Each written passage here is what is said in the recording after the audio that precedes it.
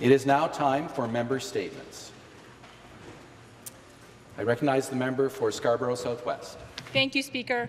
I rise today to recognize the great work our local business associations, namely the Crossroads of the Danforth BIA and the Scarborough Business Associations, have been doing to support and advocate for our small businesses in my riding of Scarborough Southwest. I joined the leader of the official opposition to meet with these BIAs a few weeks ago, and they shared with us the struggles the local businesses are facing and the work they're doing to help local businesses get through this pandemic. It is clear, Mr. Speaker, that these businesses need more support from this government if they are to keep their doors open after this pandemic, especially as we head towards a second wave. Last week, the Ontario NDP presented an updated plan on how we would support small businesses, and I am proud to stand by this plan that proposes exactly what the business communities have been calling for. The updated measures include a ban on commercial evictions, a no-strings-attached rent subsidy of 75%, which would be a significant improvement on the CCRA, a utility payment freeze, a limit on food delivery fees to help our restaurants, a mandate to reduce commercial vehicle insurance rates, and preventing insurance companies of denying business interruption insurance. Mr. Speaker, businesses in Scarborough Southwest and across this province need our support urgently. So I call on the Premier and his government to take the necessary steps and adopt our Safe Main Street plan and protect the backbone of our economy. Thank you, Mr. Speaker. Thank you. Member statements. The member for Haldeman Norfolk.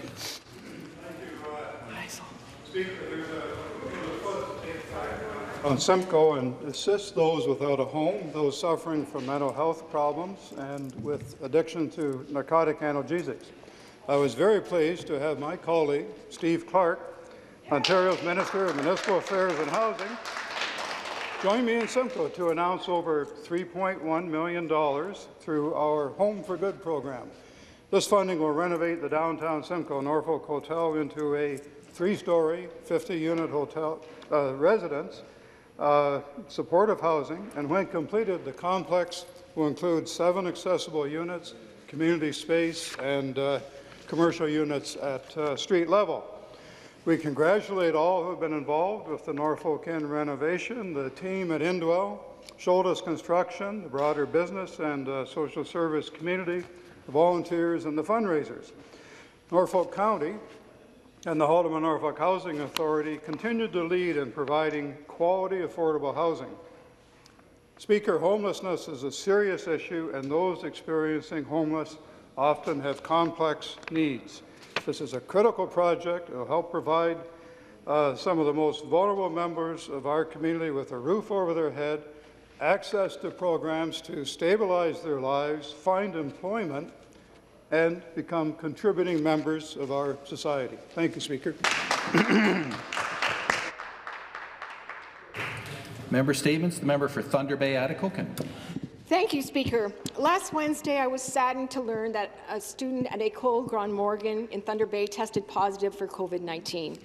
My heart goes out to the student, the parents, and all those affected. And when I saw this news, all I could think is this Conservative government needs to get its act together. They had no plan. We knew all summer a second wave was coming, yet where were they? For parents in my riding, no plan means there are no good choices. Parents can send their children to school where cases are rising. At the same time, fewer people are allowed to get a COVID test, and there are few resources. The other option, keeping children at home, requires internet. In many parts of my riding, there is no internet, or no high-speed internet, or it's simply unaffordable. Barbara Saxberg copied me on a petition from Oliver Papoonge, sent to T-Baytel about the lack of internet service. T-Baytel responded that they are waiting on this government to decide if they will fund high-speed internet to 1,752 addresses. So there you have it. On COVID testing, on education choices for parents, and on rural internet, this government needs a plan. Enough is enough, and now is the time to act. Thank you. The next statement, the member for Brantford, Brant. Thank you, Speaker. Today I am pleased to rise to bring attention to a very special anniversary for one of my constituents. I just want to apologize for being 6 months late because of the delay with COVID. Dr. John Vandertoon is a concert organist with an exceptional talent. He has distinguished himself not just by his organ skills, but also by the fact that he can play so well while being blind from birth. Dr. Vandertoon began his career at age 12. Since that time, he has studied around the world with some of the greatest organists and performed in some of the most noteworthy locations. He honed his craft at a young age in places such as Paris, Amsterdam in the United States, and right here at home in Canada at the University of Western Ontario in London. He is known as an outstanding recital organist and memorizes his repertoire from Braille or by ear. Again, he has performed in locations around the world. He is now, this year, celebrating his 50th anniversary as a concert organist. Wow. To clarify, it has been 50 years since his first complete organ recital at age 12. This is certainly something to celebrate. For the past 50 years, we have been fortunate to have the music of Dr. Vandertoon sounding throughout churches and concert halls in Canada and around the world. Thank you, Speaker. Thank you. Member Statements. The member for Hamilton Mountain. Thank you, Speaker. Over the past few weeks, we've watched the government's awful school reopening plan unfold. We've seen the government vote against our motion for safer, smaller class sizes that would have capped class sizes at 15 students. And now we're seeing COVID-19 cases rising fast. We have 240 confirmed cases in dozens of schools around the province. In Hamilton, I have heard from many parents who feel their child is at risk of falling behind. I've also heard from parents of special needs children not getting the one-on-one support their child needs. And educational assistants that support these kids have told me that they are stretched much too thin.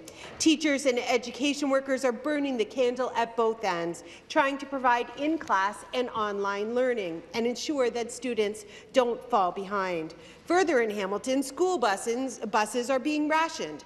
The boards are rotating bus schedules because this year we have cancelled 17 routes due to a shortage of drivers. And these buses are packed full of kids, so cohorting and distancing is impossible. At the end of the day, parents and students are feeling the impact. They're wondering, where is the government?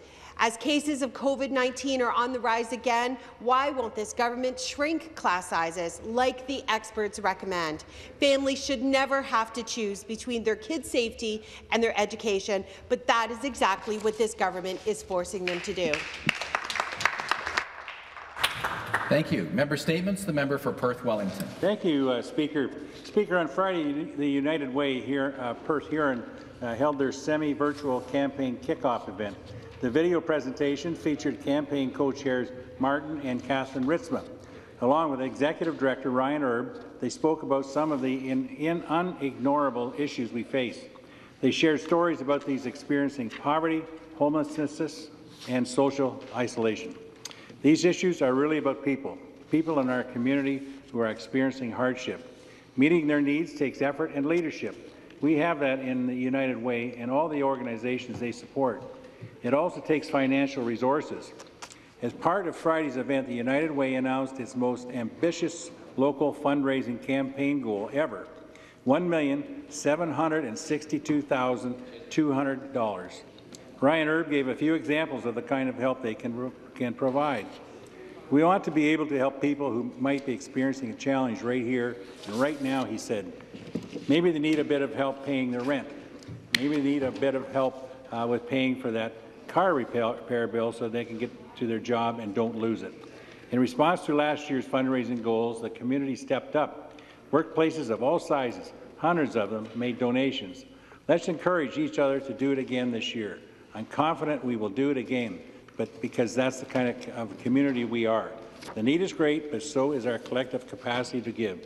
To everyone involved in the campaign, thank you for making our community stronger. Thank you, Speaker. Next, the member for Brampton North. Thank you, Mr. Speaker. My motion calling on the province to provide assistance to Peel Public Health passed last week, and the government so far has failed to deliver the help that should have come by now. Help that would have supported more testing, more community outreach, and more proactive workplace inspections. What we need is unrestricted funding of the provincial component to hire various staff that can continue to support, and I'll name the staff that we require: 6 full-time equivalent public health inspectors, 10 case and contact managers to support COVID now, but also to support other communicable diseases once the pandemic is over, particularly given the backlog to date and concerns of spread as well. Having more permanently would allow flexibility between the COVID response and other infectious diseases. We require 8 immunization coordinators to support influenza and COVID-19 vaccinations, 1 analyst, 1 coordinator to support harm reduction efforts. We have seen opioid overdoses also surge during the pandemic. Additional data coordinators, epidemiologists, and analysts, all to support public reporting of data, public education around what we are seeing in respect of clusters. So long story short, Mr. Speaker, at least 26 full-time equivalents is what we need, which would come up to a commitment of around $2 million from the province. All of this would go to supporting the continued control of COVID, rollout of mass immunization program, as well as protecting against influenza. Thank you, Mr. Speaker. Thank you. The next member statement, the member for Etobicoke Lakeshore. Thank you, Mr. Speaker. Last year at this time, I had the privilege to speak at the National Peace Officers Memorial Run kickoff. The event was held right here at Queen's Park. The Memorial Run honours the hundreds of police and peace officers who have died in the line of duty. Last year's event saw runners start here at Queen's Park and run along the 460-kilometre route to the Canadian Police and Peace Officers Memorial in our nation's capital. This year, the event was cancelled in Toronto due to COVID-19 restrictions, and a muted ceremony was held in Ottawa. This is a chance to reflect and honour those peace officers who have made the ultimate sacrifice in service to their community.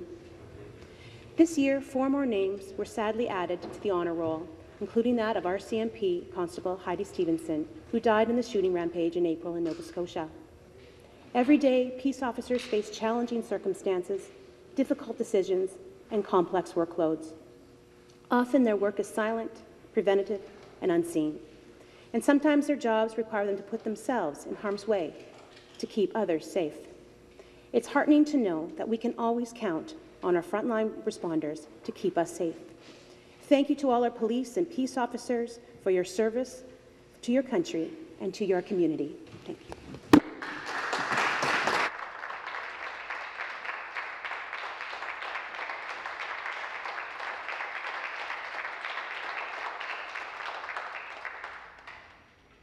Thank you very much. The next member statement, the member for Ottawa West Nepean. Thank you very much, Mr. Speaker. For those of us who are from Ottawa, we will remember the late Max Keeping, our former CTV Ottawa news anchor for many, many years. And Max was well known in our community for always bringing us together in our moments of greatest challenges. And throughout the COVID-19 pandemic, we have seen that in the city of Ottawa, his legacy lives on.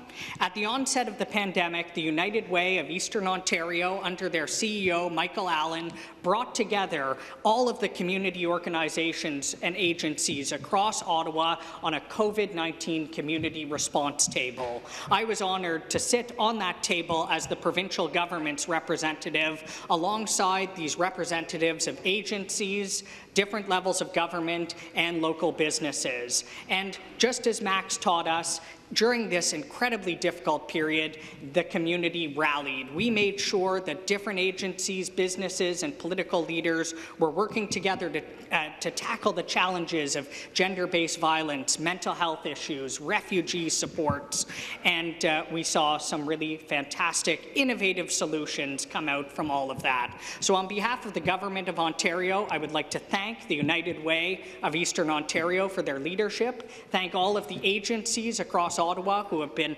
valiantly working together to combat this difficult challenge, and to the people of Ottawa, I want to say thank you. I know that Max Keeping is smiling down on all of us. Thank you, Mr. Speaker.